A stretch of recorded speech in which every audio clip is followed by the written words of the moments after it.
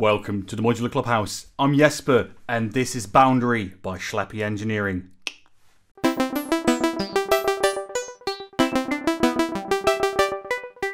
So the Boundary is in essence a combination of a search DUSG inspired function generator and a VCA.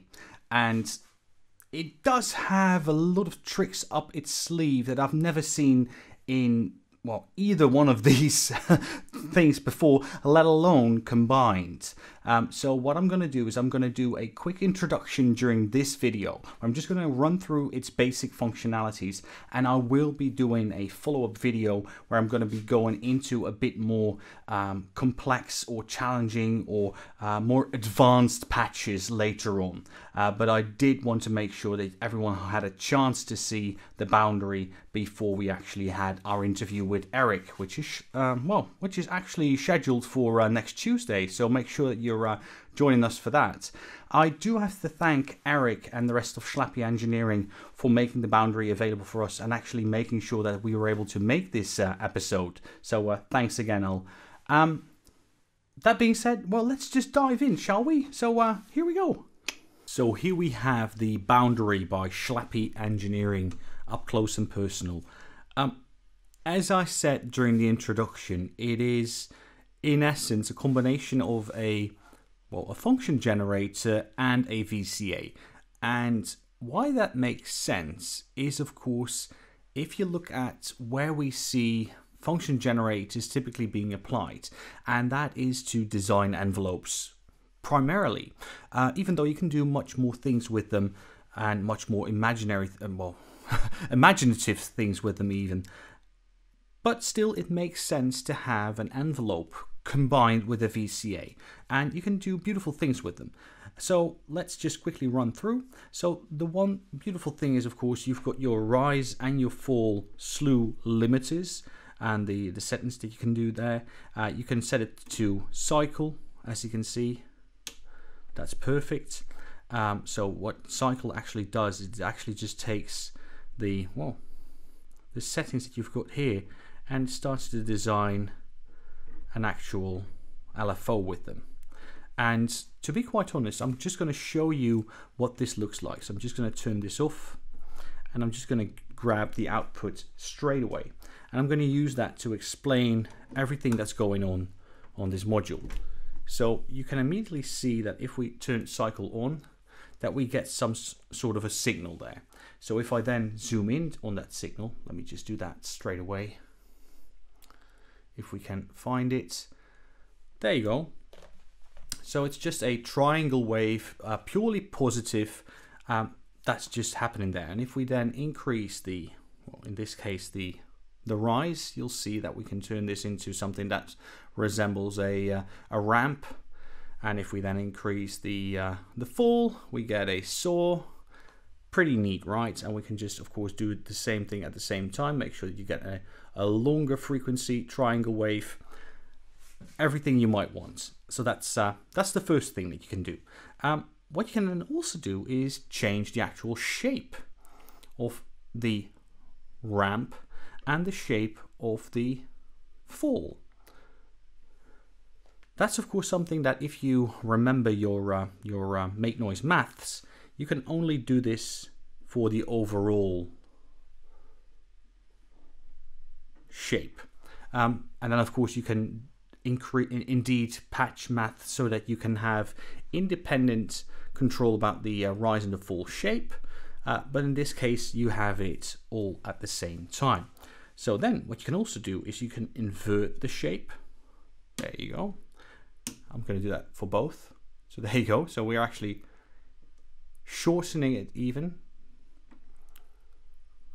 going purely really high into the audio range there. Let's see if I can easily patch this around so we can actually listen to it. So I'm just going to use this and patch it into the Buff Jarvis, grab one output and patch it back into the ES9, and then grab another cable. Where is it? There we go. And patch that into my mixer. And you already hear that this is quite high, right? And if we then can go really high, but if we then put them into the positive, we can go into LFO ranges, of course, just by playing with the shapes. You can of course also go into audio rates or LFO rate by changing the slew, but let's just play around with this a bit. So I'm just gonna change this. There you go.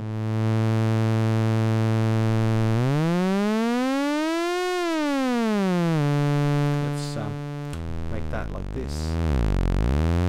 So you can do all kinds of shape designs that you might not be capable of doing with your other devices. So there you go. So we've covered these. What I haven't touched upon is, of course, the lights. So if I turn this into something that looks a bit more like that, maybe even a bit like that, what you'll actually see is the first light that's only shining bright if we're in the rise stage. Let me just zoom out a bit here so we can actually see what's happening. And the second one is of course only shining bright if we're in the fall stage, and the last one is actually just showing us the actual voltage that we push out of it. So that's pretty straightforward. I'm just going to let this go for now. Then we are getting into VCA territory. I'm going to talk about how these will react based on CV that's put into the inputs, of course, later on. So in the VCA stage, you do have your CV control and you have your bias, and you can immediately see that we have a light for that as well. You can invert this and you can make this so this is only positive, and in this case you can actually go from negative all the way to positive, and again the light is a great little help there.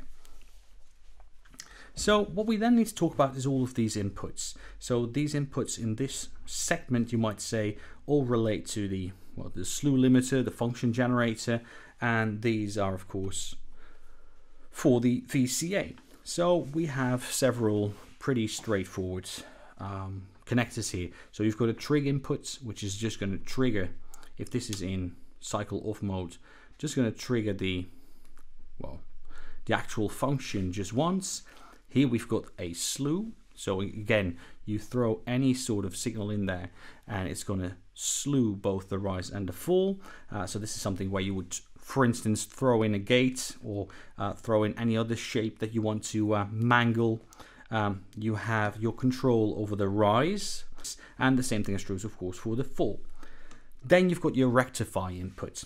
So if you do input something that is, that can contain both negative and positive voltages, like something like an LFO or something, and you do want that to be rectified, you can also use this for your audio signals, because audio signals typically go from negative to positive and vice versa. So that's pretty neat. Bound is one of the, I would say, the most interesting things about this module. So as you saw, if you turn this to cycle, it's going to go up, and then when it reaches its maximum, it's going to start the fall stage as well. But how about if you were able to control the actual voltage that the rise will stop and the fall will start? That's exactly what bound does. And the best example of that would of course be the bouncing ball that we've all done with mats previously. So that is of course something that's pretty neat. I'm going to show that later on. Then you've got your end of rise. So this is going to output a gate, and that gate is going to be positive if you're in your fall stage. So it's going to go up at the end of rise, and it's going to stay positive until rise starts again. And then of course you've got your output of the function generator, which is indeed normaled to CV1. So again, you've got your CV1. So if you input something like an audio signal there, and you trigger or you put some gates there, then you already have that VCA to control your sounds ready to go, and then you've got your output there. So two CVs, as I said, so you can indeed throw in two CV signals, which will then be mixed. And well, that being said, let's have a quick look, right? So let's start with an LFO signal. So I'm just gonna disconnect the things that we've got here. There you go. And I'm just gonna grab an LFO, which is going to be a pulse LFO, and I'm just gonna mold that so we can actually show you what we're working with. I might need to grab a longer cable for that, which is not a problem. I've got everything here. And so this is the actual signal that we've got. Let's make sure that we have something that's going a bit faster. Something like that, right? Now I might want to zoom in a bit so we can actually see some changes there. There you go. A nice pulse that we get in there. So I'm just going to grab that and I'm going to input that to the boundary. So first I'm just going to put that into the trigger, and then the actual output is going to be molded as well, because I want to show you what we're working with. There we go. So you see that, right? So if we then turn all of these down, and if I then just turn on the fall just slightly, we're going to see that the moment the signal goes from negative to positive, it's going to trigger the actual function that we're creating. As you can see, we can easily change that and play with that, add a bit of attack to it and a bit of decay to that as well. So you immediately see that I'm starting to talk in envelope terms. So we're talking about attack, decay, those kind of things. And we can then, of course, play with the actual shape of it. We might want to reduce it if we want to change it to a different shape, something like that. Oh, yes, but that's already quite interesting. So there you have it. Isn't that neat? If we just flip that as well, we might want to yeah, we have some nice things that we can play with. So we might just say, well, we want to have it like that, and we then just throw it around, make it a bit like that. There you go. Okay, so now if we then, instead of using this in a trigger mode, we're just going to throw it into the slew input. Let me just do it like that. So if we turn everything down, as you can see, we are just going to get the expected response. So that's just following the shape of the pulse wave. But we can then, of course, start to introduce a bit of rise slew. There you go. And we can introduce a bit of fall slew.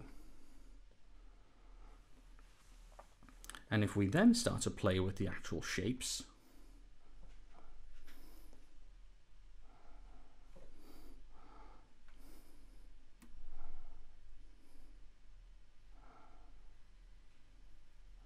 yeah, let's make it something like that. Or maybe even something like this even. There you go. And then we might just say, yeah.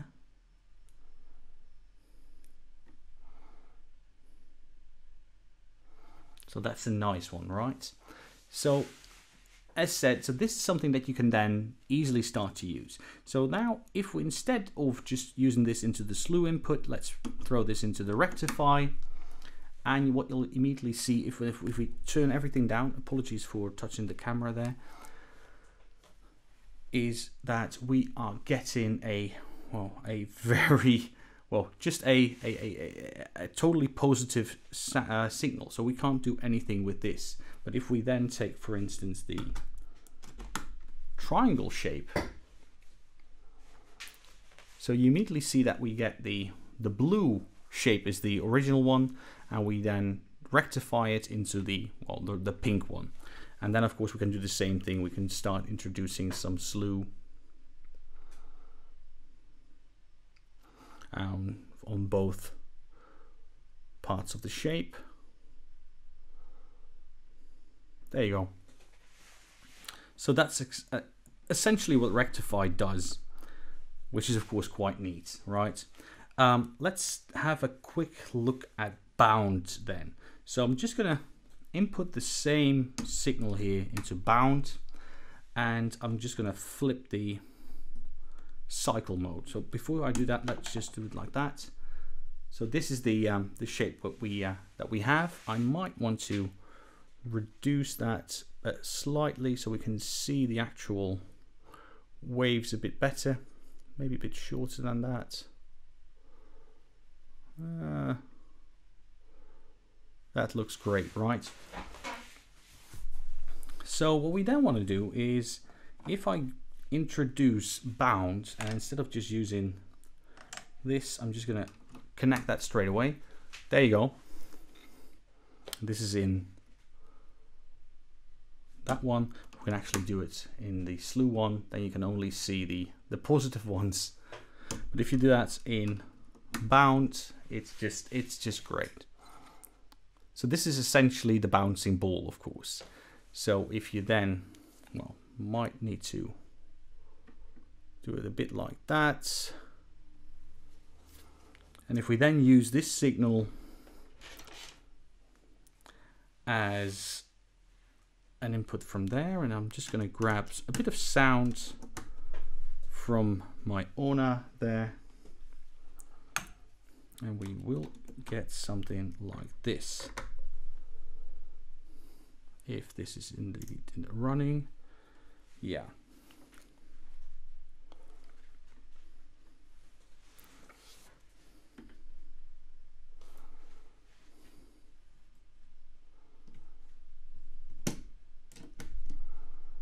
Not sure why we're not hearing anything. I might need to disconnect that and introduce a bit of CV.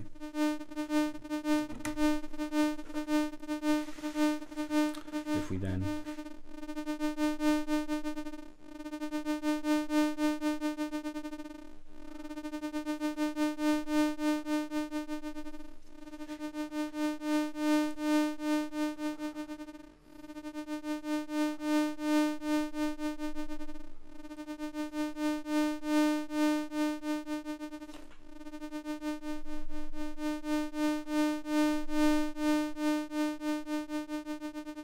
and as you can see, the frequency actually goes up, of course, when the boundary has been lowered, because then of course the rate of rise and the rate of falling will of course stay the same, but therefore the actual frequency will go down.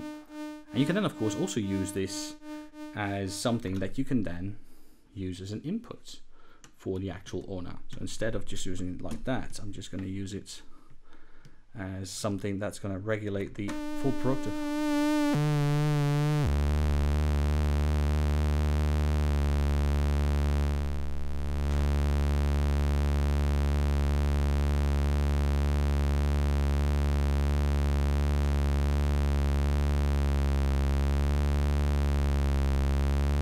Not sure if you can actually hear that, but it's something I totally like to do. But it's perfect, right? I love it. So that being said, so that's a bit about the bound. What I want to do is I just want to show you how, I'm pretty sure that I'll mostly use this, but I'm pretty sure most of you guys at home and gals at home will be using it. And that is of course as an envelope designer. So I'm just going to grab, let's just grab my standard sequence from Hermit. So we have it like that, we have it running, we have it playing, and I'm just going to grab the volt per octave from there, patch it into the owner, and just to let you hear what that actually is right now. So this is the normal sound that we get.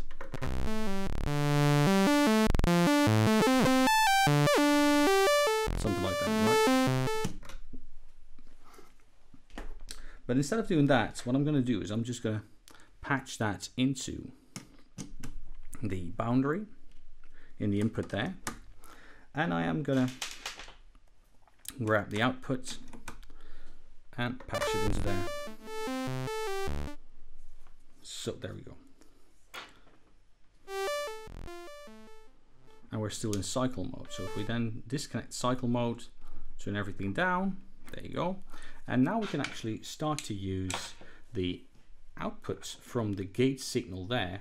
Instead of using that from the oscillator, we're just going to grab this. So there you see the actual gate signal that we receive. And I'm just going to patch that into the slew input. I could of course also do that through the trigger, but I think as we've got a gate signal, why not use it?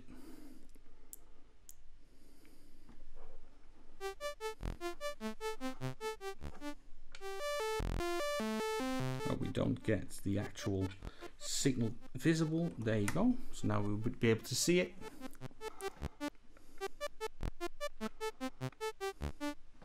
Let me just zoom in a bit.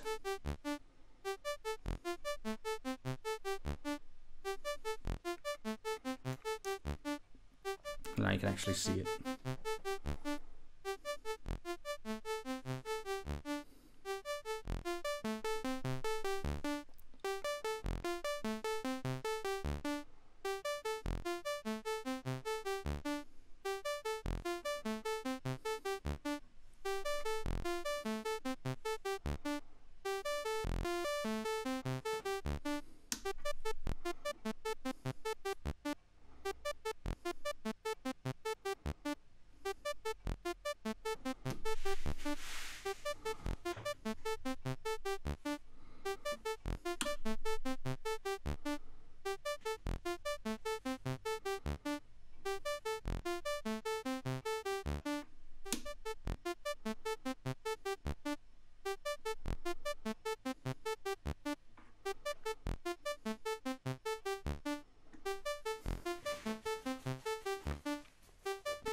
Well, that's beautiful, isn't it?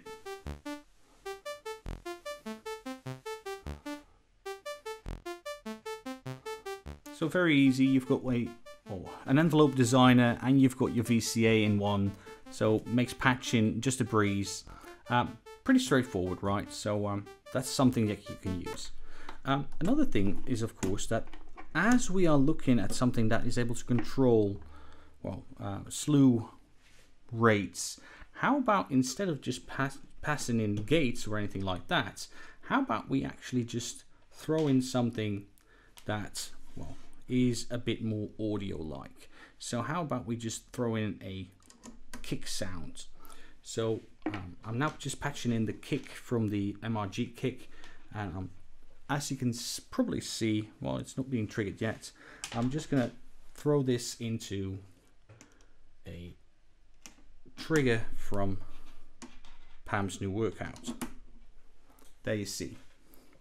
I might want to reduce that a bit. There you go. And we can actually even listen to that as well if we want. Let me just patch that in.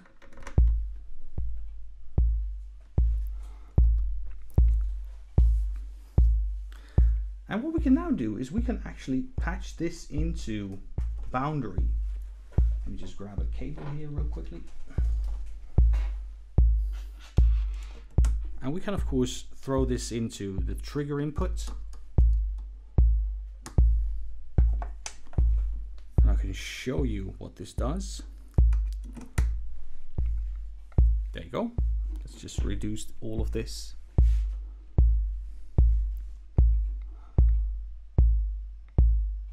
And if we then introduce a bit of fall,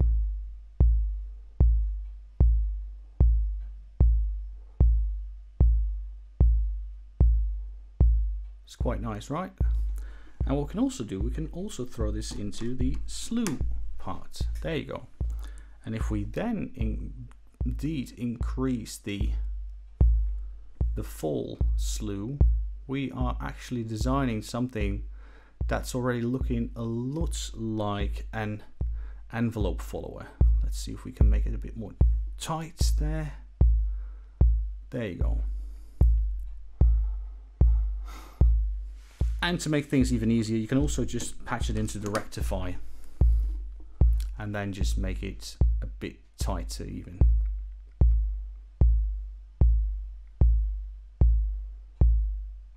So essentially we now have an envelope follower for this kick drum. What you can then also do, and that's one of the nice things here, is you can also use this as a ducking effect or a side chaining effect, however you want to call it. I know that there are different people and different opinions on how you should call that, and personally I don't want to get in the middle of that. So let's just grab another cable, and I'm just going to grab a drone from the owner, throw that in there, and just connect it to the mix. If I just then open up the bias, so this is the actual sound, and if we then introduce some CV, and I do need to flip the switch to invert it.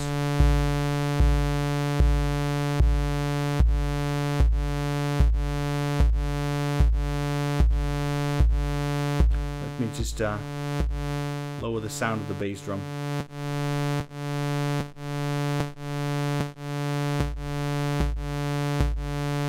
Open it up again. That's great, right?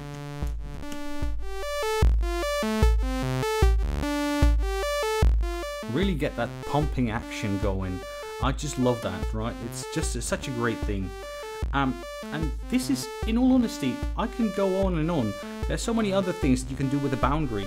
You can use this for ring modulation, where you just use the LFO way, the actual cycling, to do some ring mods there as well. The sky is the actual limit with Boundary.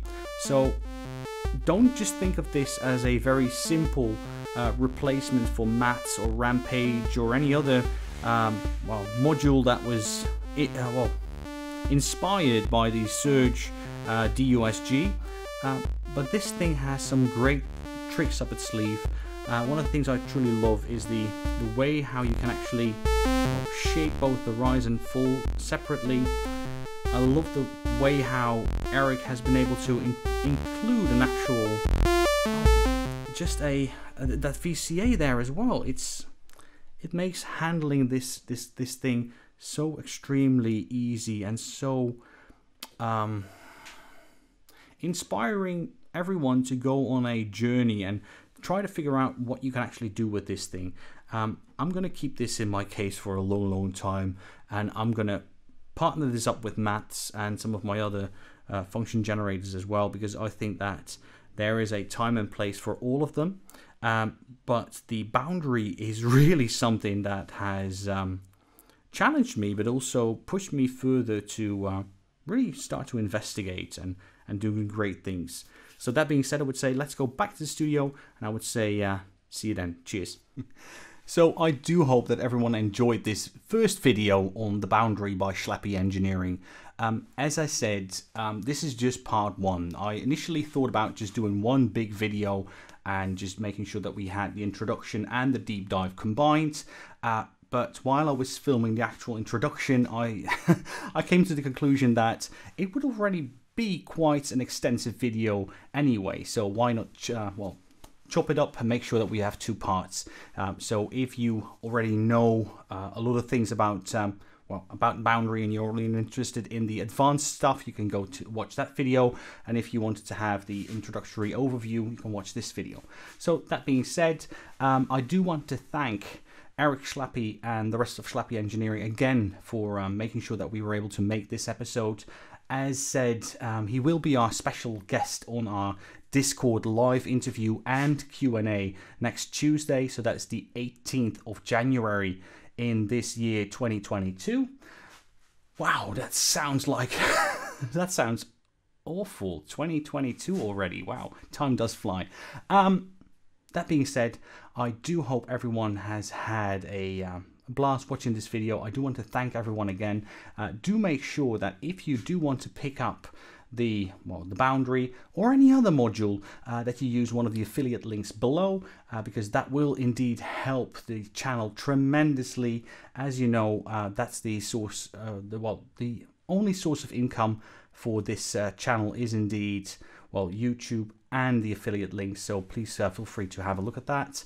And if you want to, if you want to sponsor us anyway, feel free to buy me a coffee or join us on Patreon. I would just say thanks again for all your support. Please, everyone, stay safe, stay healthy, and I'll see you for my next video. Cheers.